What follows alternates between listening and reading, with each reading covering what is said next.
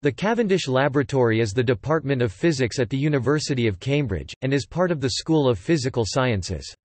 The laboratory was opened in 1874 on the new museum's site as a laboratory for experimental physics. The laboratory moved to its present site in West Cambridge in 1974. As of 2011, 29 Cavendish researchers have won Nobel Prizes. History. The Cavendish Laboratory was initially located on the new museum's site, Free School Lane, in the centre of Cambridge. After perennial space problems, it moved to its present site in West Cambridge in the early 1970s. The oak door of the new Cavendish Laboratory is known for its inscription from the Book of Psalms in the Bible, "The works of the Lord are great, sought out of all them that have pleasure therein." The department is named to commemorate British chemist and physicist Henry Cavendish for contributions to science and his relative William Cavendish, 7th Duke of Devonshire, who served as Chancellor of the university and donated money for the construction of the laboratory. Professor James Clerk Maxwell, the developer of electromagnetic theory, was a founder of the lab and became the first Cavendish Professor of Physics. The Duke of Devonshire had given to Maxwell, as head of the laboratory, the manuscripts of Henry Cavendish's unpublished electrical works. The editing and publishing of these was Maxwell's main scientific work while he was at the laboratory. Cavendish's work aroused Maxwell's intense admiration and he decided to call the laboratory, formerly known as the Devonshire Laboratory, the Cavendish Laboratory, and thus to commemorate both the Duke and Henry Cavendish. Physical chemistry, originally the Department of Colloid Science led by Eric Riedel, had left the old Cavendish site, subsequently locating as the Department of Physical Chemistry under R. G. Norrish in the then new Chemistry Building with the Department of Chemistry led by Lord Todd in Lensfield Road. Both chemistry departments merged in the 1980s.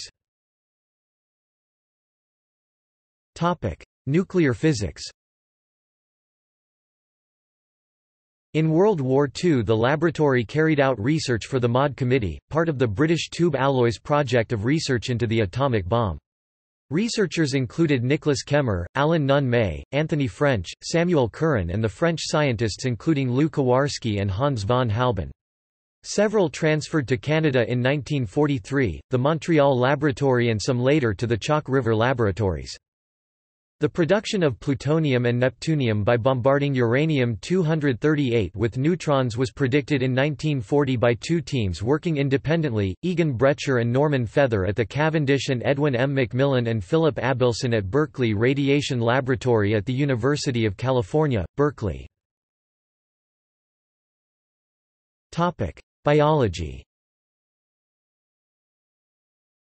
The Cavendish Laboratory has had an important influence on biology, mainly through the application of X-ray crystallography to the study of structures of biological molecules.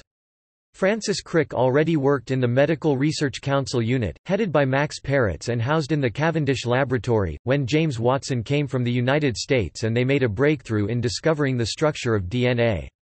For their work while in the Cavendish Laboratory, they were jointly awarded the Nobel Prize in Physiology or Medicine in 1962, together with Maurice Wilkins of King's College London, himself a graduate of St John's College, Cambridge.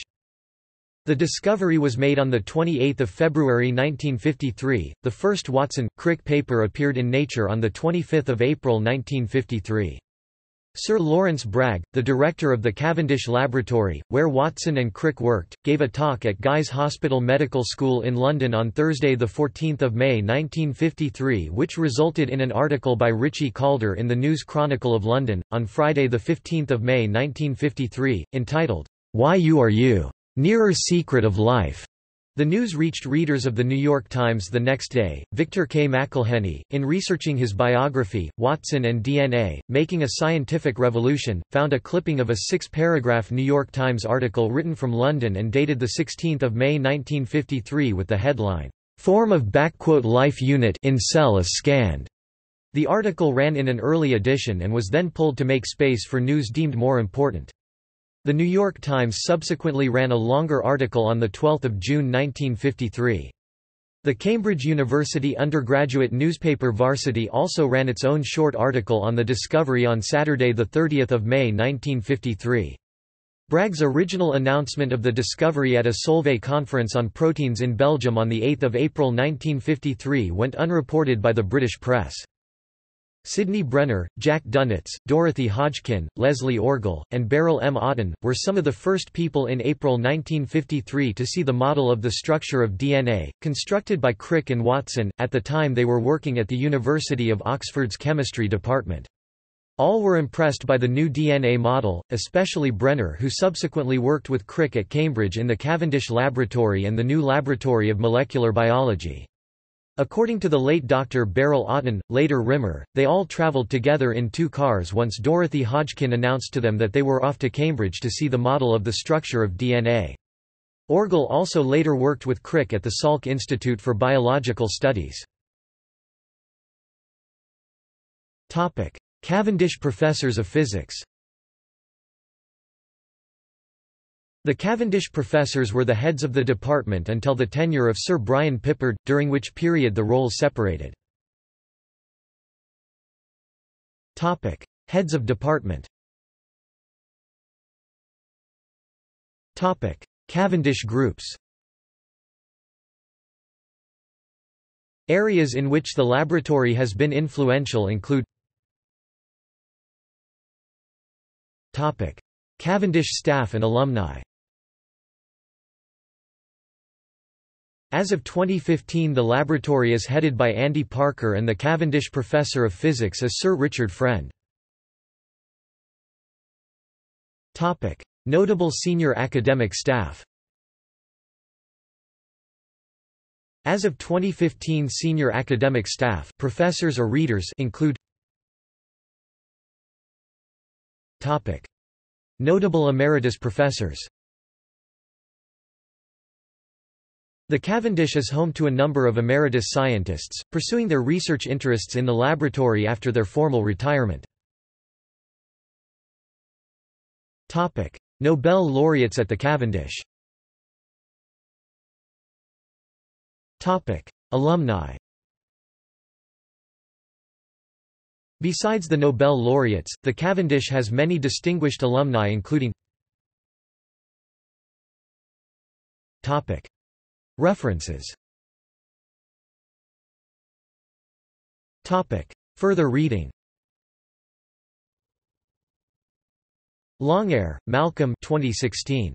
Maxwell's Enduring Legacy, A Scientific History of the Cavendish Laboratory. Cambridge University Press. ISBN 978-1-107-08369-1. External links. Austin Memories — History of Austin and Longbridge Cavendish article